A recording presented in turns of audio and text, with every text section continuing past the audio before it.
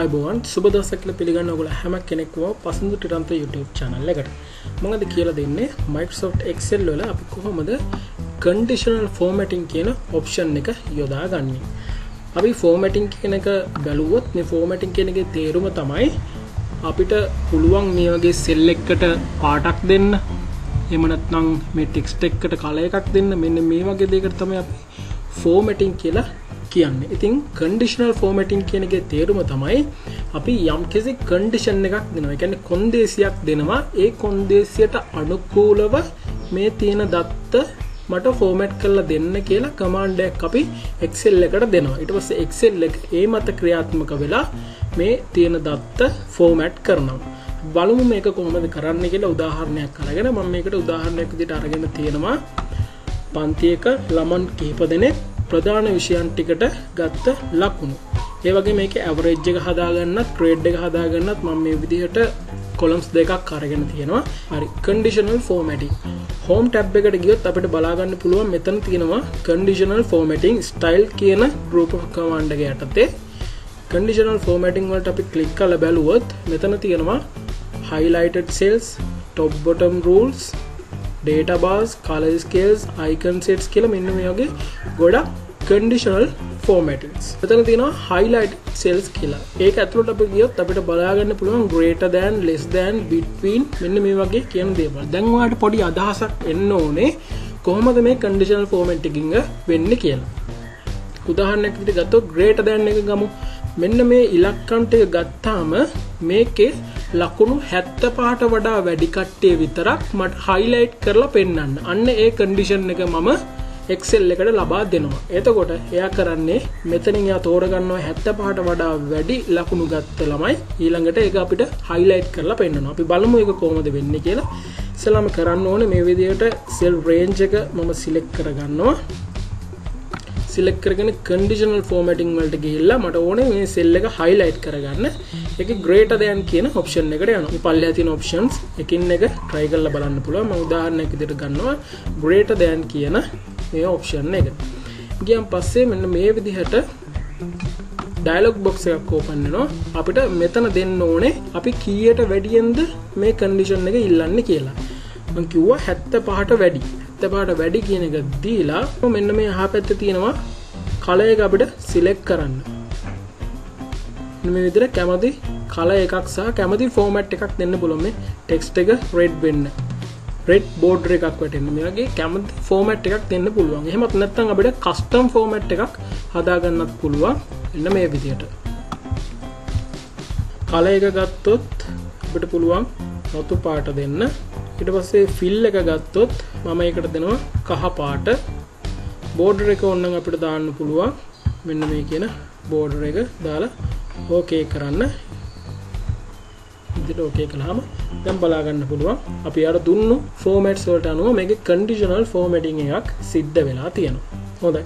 මම හිතනවා ඔයාලට දැන් conditional formatting කියන එකේ අදහස පැහැදිලි. අපි තව conditional formatting එක try කරලා බලමු. මේ විදිහට select කරලා මම යනවා conditional formatting වල මෙන්න මේ data bars කියන එකට. data bars එකේ වෙන්නේ මෙන්න මේ විදිහට මේ cell එකේ තියෙන අගය අනුව මේක ප්‍රස්ථාරයක් ආකාරයට අපිට පෙන්වනවා. ඒ කියන්නේ bar chart එකක් වගේ අපිට පෙන්වනවා. මේකේ කැමති color එකක් අපිට දාගන්න පුළුවන්. මෙන්න මේ option එක දෙනවා. දැන් බලන්න අපි කලින් දුන්නු අර 75ට වඩා වැඩි ලකුණු දෙන්න කියපු conditional format එකත් එක්කම අපි මේ දුන්නු දෙවනියට දුන්නු formatting එකත් මෙතන active වෙලා තියෙනවා. ඒ කියන්නේ formattings දෙකක් අපිට මෙතන බලා ගන්න පුළුවන්. මේකෙදි අපිට නිකම්ම අංක දිහා බලලා තීරණයක් ගන්නවට වඩා අපිට පුළුවන් ඊට වඩා ඉක්මනින් තීරණ ලබා ගන්න මේ විදිහේ graphic එකක් නැත්නම් මේ විදිහේ visual එකක් අපිට පෙනෙද්දී. ඒක තමයි මේ conditional formatting වල අරමුණ. බලන්න මෙතන ලකුණු වැඩි කියලා අපිට බලපු ගමන් මේ බා එක දිගට තියෙන හන්ද ලකුණු 95ක් කියලා අපිට ඉක්මනින් හොයාගන්න පුළුවන් ලකුණු වැඩියෙන් අරන් කියලා. ලකුණු අඩුවෙන් අරන් තියෙන කට්ටිය ඉක්මනින් හොයාගන්න පුළුවන් මේ බා එක මේ කොටට තියෙන ලකුණු අඩුවෙන් ගත්ත කට්ටිය. ඔන්න ওই විදිහට අපිට මේක යොදා ගන්න පුළුවන්. ඊට පස්සේ මම මේකේ average එක හදා ගන්නවා.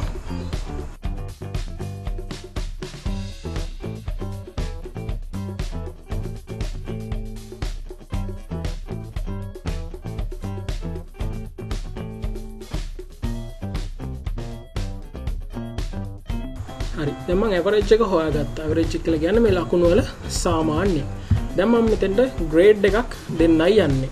ග්‍රේඩ් කියන එක if කියන ෆන්ක්ෂන් එකෙන් මට දෙන්න පුළුවන්. මම මේ කලින් පාඩම ගත්ත කියලා දුන්නා. ලොජිකල් ටෙස්ට් එකේ හැටියට දානවා මේ සෙල් එක වැඩි නම් 75ට වඩා එයාට දෙන්න A කියන ග්‍රේඩ් එක මේ විදිහට උඩු කොමා ඇතුලේ තමයි අපි ටයිප් කරගන්න ඕනේ. ඊළඟට value if false කියන එක අපි නැවතත් if කියලා කමාන්ඩ් එකක් දෙනවා. මොකද B කියන ග්‍රේඩ් එකත් අපි දෙන්න ඕන. හන්ද F කියලා අලුතෙන්ම අපි ආයෙ නැවත කන්ඩිෂන් එක අරගෙන අපි දෙනවා මේ සෙල් එකේ තියෙන අගය වැඩි නම් 65ට වඩා එයාට දෙන්න B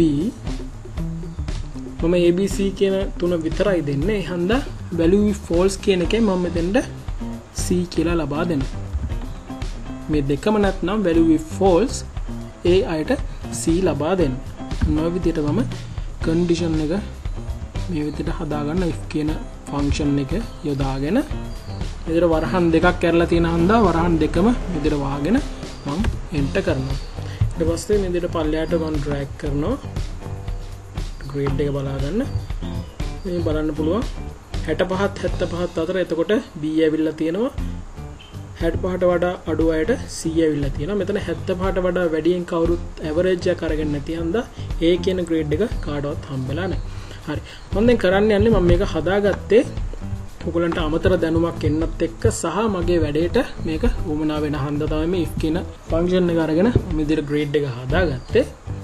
දැන් මම කරන්න යන්නේ මේකට තවත් condition එකක් ලබා දෙන්න. මම මේ විදිහට select කරලා conditional formatting වලට ගිහින් highlight cells rules වලට ගිහිල්ලා more rules කියන එකට යනවා. දැන් හදන්නේ මගේම කියලා rule එකක් මම හදාගන්න. මේක ගිහිල්ලා මෙතන තියෙනවා option rules ගොඩක්. format all cells based on their values, format only cells that contain මේ වගේ එකින් එක rules තියෙනවා. මම ඒක යොදා ගන්නවා format only cells that contain කියන මෙන්න මේක. ඊට පස්සේ මෙතන තියෙනවා specific text, blanks, no blanks, errors, no errors, date occurring, cell values මෙන්න මෙහෙම කියලා. මේකේ මම දෙනවා specific text කියලා. මොකද මෙතන තියෙන්නේ text හන්දා. ඊට පස්සේ containing කියන එක මෙතෙන්ට දීලා මම මෙතෙන්ට දෙනවා A අකුර. format එක මෙතෙන්ට ගිහලා හදා ගන්න පුළුවන්. fill එක විතරක් වෙනස් කරනවා. A අකුර තියෙනවා නම් මේක වෙන්න ඕනේ කොළ පාට කියලා okay කියලා දෙන්න. ඊට මේක okay කරනවා. ඊට මම තවත් එකක් හදා ගන්නවා මේ විදිහට ගිහිල්ලා more rules වලට ගිහින් specific text කියන එක දීලා containing B format එක ඒකට දෙනවා මම මේ පාට okay කරලා okay කරගන්න. ඊළඟට තව එකක් දෙනවා මම C වලට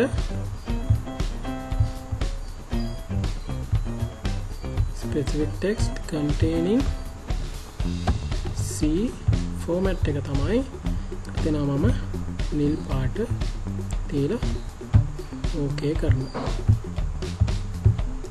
හරි. දැන් පේනවා ඇති B වලට කහ පාට තියෙනවා. C වලට නිල් පාට දීලා තියෙනවා. මෙතන A නැති හන්දා අපිට ඒ පාට බලා ගන්න විදියක් නැහැ. මෙතන A ආවනම් මෙන්න මේ විදිය දෙයක් වෙන්නේ.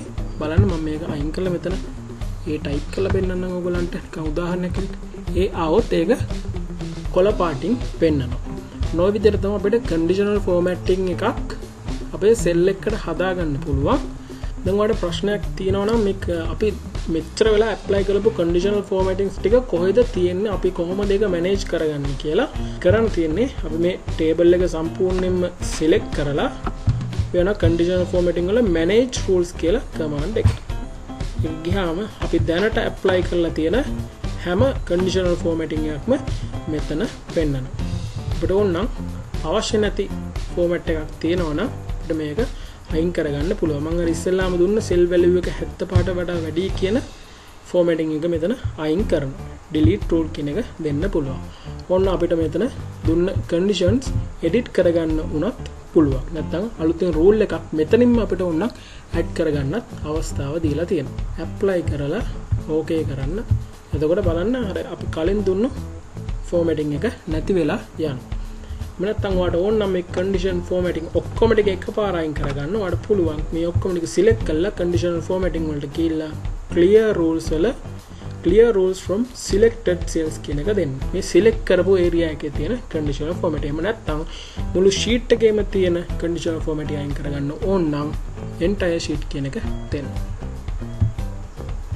එතකොට සාමාන්‍ය තිබුණු විදිහටම මේක පත් වෙනවා. ඉතින් ඔන්න ඔය විදිහට තමයි conditional formattings අපි Excel වල යොදාගන්නේ. මේක අපිට විවිධාකාරයෙන් විවිධ වූ දත්ත ප්‍රමාණයන්ට අපිට මේක යොදා ගන්න පුළුවන්. අතරම කිව්වොත් අපිට දත්ත පුරෝකථනය කරන්න සහ දත්ත විශ්ලේෂණය කරන්න වැඩියෙන්ම වැදගත් වෙන දෙයක් තමයි මේ conditional formatting කියන්නේ. හන්දා ඔයා විවිධ විදිහේ උදාහරණ යොදාගෙන ඔයා මේ උදාහරණ හදාගෙන මේක පුහුණු වීම තුළින් ඔයාලට මේ conditional formatting කියන එක හොඳ අවබෝධයක් ලබා ගන්න පුළුවන්. මොනවා හරි ගැටලුවක් තියෙනවා නම් comment section එකේ comment එකක් විදියට දාන්න ඔයාලට උත්තර අපි අනිවාර්යයෙන්ම ලබා දෙනවා.